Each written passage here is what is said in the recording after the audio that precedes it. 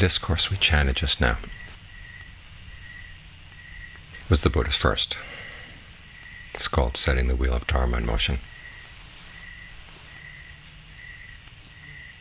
The wheel there was the passage where the Buddha talked about each of the Four Noble Truths and talked about the knowledge he gained about the Four Noble Truths in the course of his awakening. If you notice, there were 3 steps on each one. First, there was the knowledge of the truth, and then the knowledge of what you have to do, your task with regard to that truth. And finally, third was knowledge that he had completed the task. The task was done.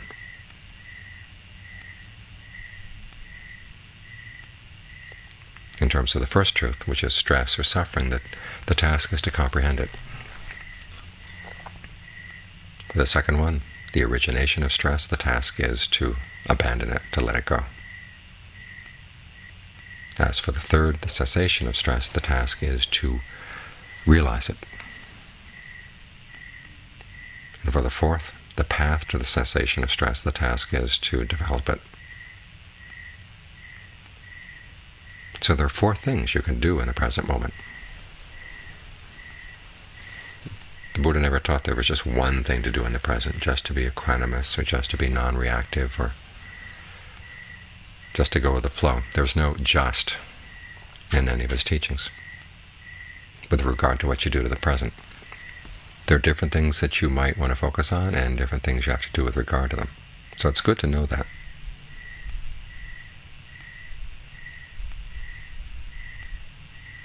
The Buddha gives you a full set of tools for dealing with whatever comes up.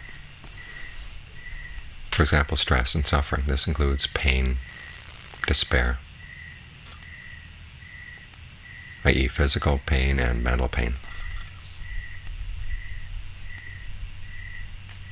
There's the pain of birth, aging, illness, and death, the pain of not getting what you want, the pain of having to stay with things that you don't like or be separated from things that you do like, and the stress that comes from clinging to form, feeling, perceptions,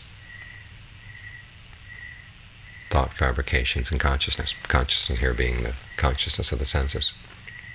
This, the Buddha says, to comprehend. Now, for most of us, when we run into pain, that's not the first thing we have in our minds. We want to push it away. We want to get rid of it. And sometimes the more we push, the worse it gets. It's because we don't really understand the pain. We don't take time to look and see what's actually going on, to see where it comes from. Because as the Buddha pointed out, that where pain comes from, where suffering comes from, is pretty complex. I mean, the most complex teaching in the early suttas, dependent core arising, is basically explaining where pain and suffering come from, where stress comes from.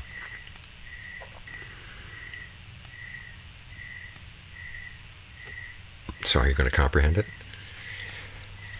That's what the task in that fourth truth is all about. You try to develop the path.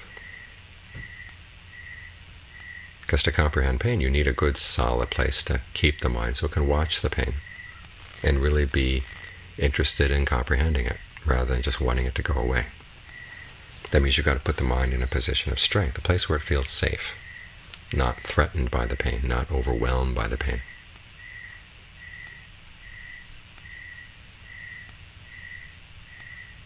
So we develop good qualities in the mind that help us develop that sense of being solidly grounded. And it comes down essentially to 2. Getting rid of things that get in the way of seeing clearly, and then developing the qualities of mind like mindfulness, concentration, right understanding, that help us comprehend the pain, to help us see. And as for those things we have to abandon, the Buddha says abandoning basically happens in 2 ways. In some cases you simply watch an unskillful state of mind, and it's as if it gets embarrassed. Just the fact that we look at it straight on, rather than letting it hover around the edges of our awareness, helps wither it away.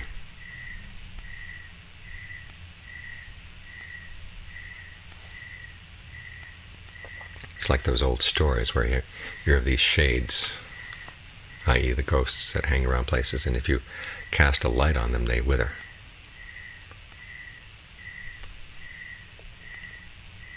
For some reason I have in mind a movie I saw when I was younger, and I can't remember the name. But it was just that. Somebody had a light, and they would turn it on these shades, and you would see them dissolving away and screaming because they couldn't withstand the light. And some of our unskillful mental qualities are just like that. You turn the light of your awareness on them, just watch them, without letting them sneak in and become part of you. They wither away. They go away. Others don't. And you've got to do something about them. You've got to argue with them. You've got to explore exactly where is this mental state wrong. Where is its appeal? In other words, how does it arise? How does it pass away? What is it? What is the hook? For example, when greed comes, why do you like greed? Why do you want to go along with it? What do you think you're getting out of it? When anger comes, why do you want to go along with it? You can't just watch it and hope that it'll go away. It will go away. I mean, everything arises, passes away. But that doesn't mean you're done with it. It's going to come back unless you really understand, till you see where the hook is. And then understand also where the drawbacks of that particular state are. In other words, if you were to follow with it, if you were to identify with it, where would it take you? Say there's a thought of anger arises in the mind.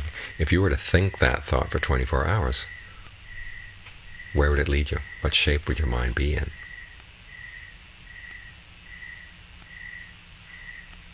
Well, if it's going to be bad for you over 24 hours, why give it, a couple minutes in your mind?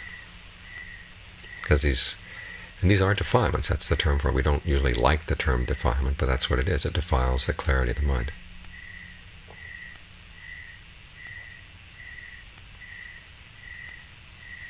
There's like those little kids who go up to their friends and get them to throw a stone into somebody's window and then run away, leaving the kid who threw the stone to get punished. In other words, anger comes and makes you do and say something, and then it goes, and you're left with the results of your actions. You've thrown the stone, you're going to get punished. So you can't trust these things. You've got to understand, where's the hook? Why do they appeal to you? Many times we don't like to admit to ourselves that these things have a real satisfaction, when it feels really good to give in to lust or greed or anger or whatever. But if we don't admit that to ourselves, we never understand them. So we've got to look for that. Then we look for the drawbacks, and finally we look at where is the state of mind that's escaped from these things, that's free from these things. How do you get to that point? This requires this analysis. You've got to think about these things and explore, not in an abstract analysis, but actually analyzing what's going on in the mind, parsing things out as they happen. This is the more active side of getting rid of bad qualities and developing good ones.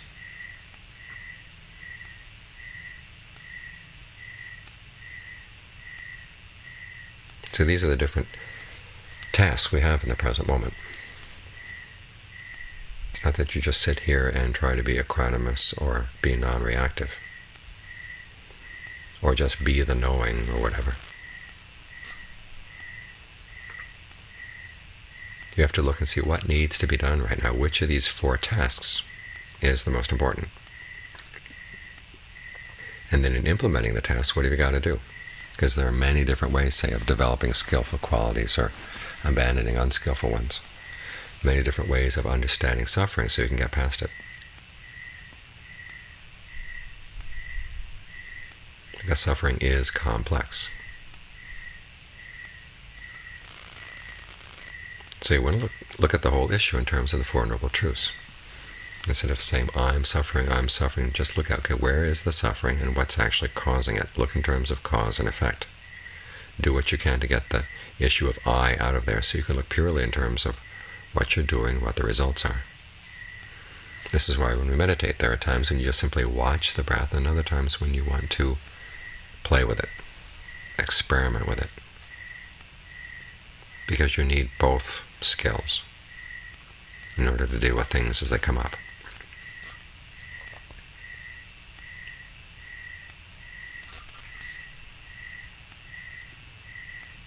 For otherwise, it's like somebody going to a very dangerous place and you've only learned one step, say, in the martial arts.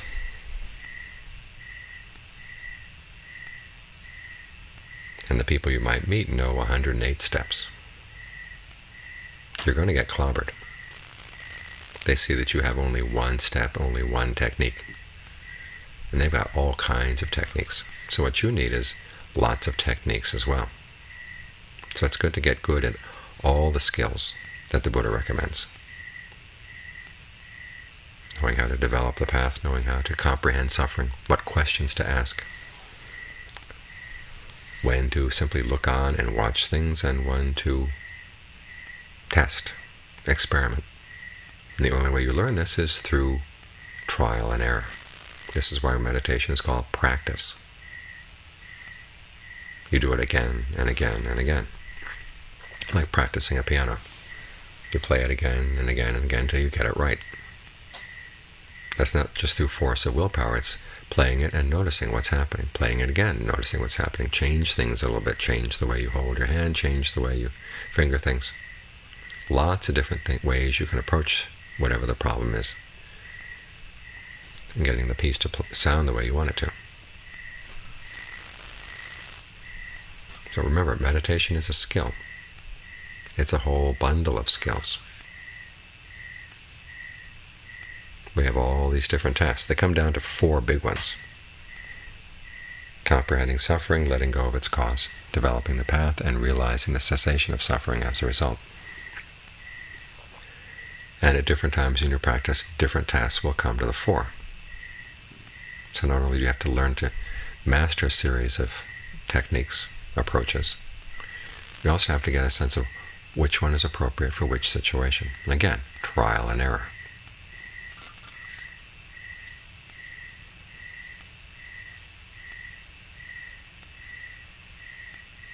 So keep this point in mind. This is a very important point to remember. After all, when the Buddha gave this teaching on the tasks with regard to the Four Noble Truths, that was the wheel of Dharma, setting that rolling. In other words, getting it going.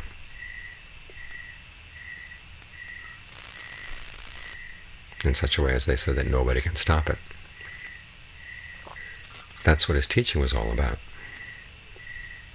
So everything revolves around this. The Four Truths, the tasks appropriate to them. From that point on, it's simply up to you to complete the tasks. So remember, it requires a range of skills, not just one.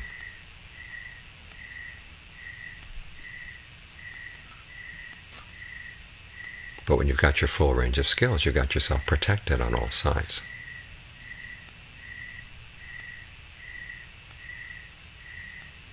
Like those movies of the martial arts artist who's got people coming in from 4 directions and he can fight them all off.